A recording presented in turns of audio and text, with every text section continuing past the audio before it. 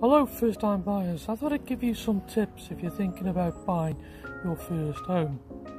Obviously one of the main tips what you can do if you're looking to buy your first home is start saving for a home as early as you can. Also what you need to do is create a budget and stick to that budget. But obviously when you are able to buy a property, get on the property market as soon as you can. That's one of the key things, because obviously house prices in the long term will continue to rise. That's what they've done for many years. So obviously the sooner you get on the property market as a first time buyer, that is to your benefit. Also when you're looking to buy a home, one of the tips or advice I would give you is actually to look at buying a home that you can expand into.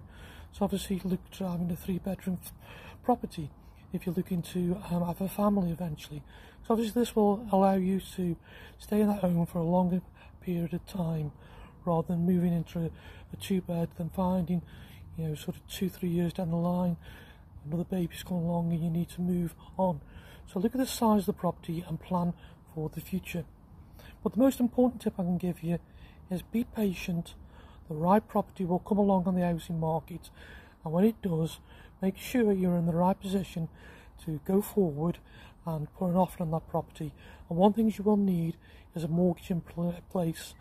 And obviously what I would say to you is speak to a mortgage advisor and get that mortgage in principle, and also make sure you've got the deposit and the savings necessary to purchase the property available, and you will be in a good position to buy your first home. Now, whether you're buying it on your own or you're buying it with your partner, good luck to you and good luck house hunting.